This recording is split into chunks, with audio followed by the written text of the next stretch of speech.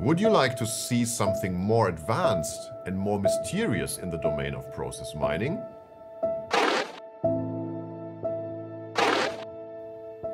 Hi, my name is Andreas Hense and I make videos on business process automation. In this video, I'll show you a completely different approach to process mining. It is called Declarative Process Mining. This is a complex topic. Fortunately, there's a very nice tool to try this in practice and thus explore the mysteries of the declare language. The tool is called RUM, and I'll put a link in the description below. There will also be a link to the supplementary material if you want to take a closer look. Our example process here is about creating and publishing a report, the one from the previous video. This is a collaborative process with a weak control flow structure. We had this Petri net there, but we were not really happy with it. The activities were create report, edit report, check report, and publish report. We didn't want to restrict the freedom too much, but wanted to avoid to try checking a report that has never been written, for example. So the approach in the language declare now is not to specify a concrete order on the activities like in a Petri net or in a directly follows graph. Instead, we just specify a set of more general constraints on these activities. For our example, this looks like this. How can we read that? On the top left, we have that create report is always the first activity and only occurs once. On the bottom right, we have that publish report is always the last activity and only occurs once. The bottom row looks like a sequence, but it isn't.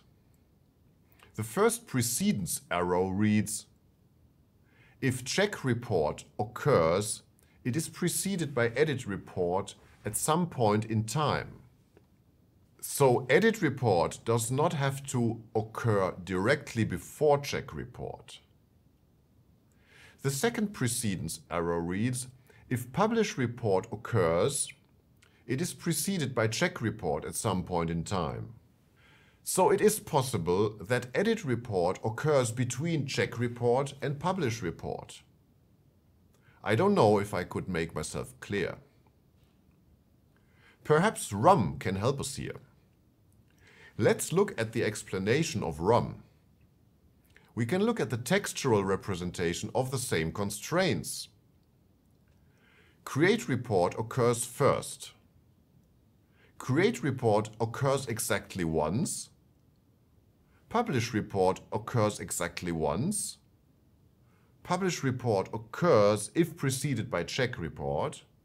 And check report occurs if preceded by edit report.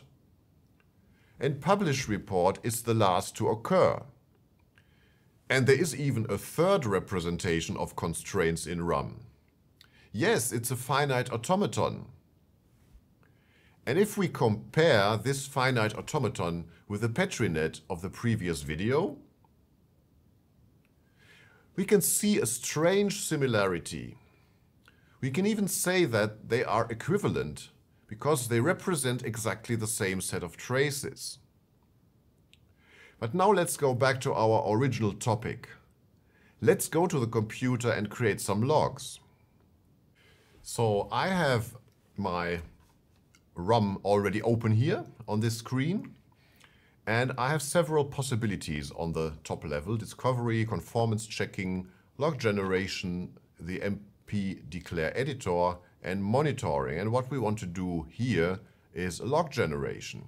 So if we click that, we have the possibility to open an MP declare model. And we can import that from the file system, and I have already done that.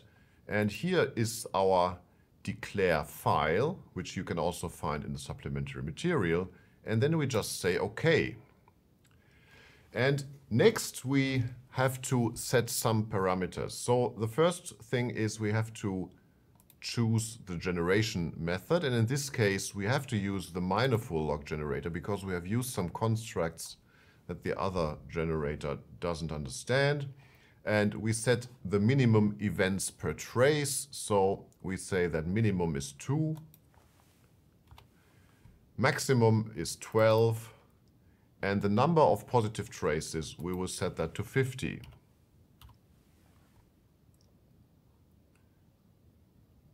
And then we generate the traces. And now you can see one of the traces here, check report, edit report, check report, publish report. So it looks good. Let's just take another one. Create report, edit, edit, edit, check, publish, looks good. And so we can look at these traces that have been generated here. And next step is the export here. So we go export log, and then we export this to some folder. And we call this report. And we save.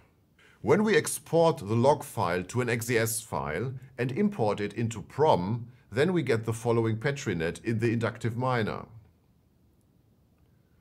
What we can see here is a Petri net that doesn't quite capture the constraints of our process.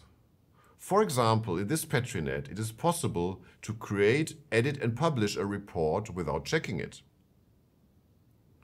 For this collaborative process with a weak control flow structure, it seems that the declarative approach is more suitable.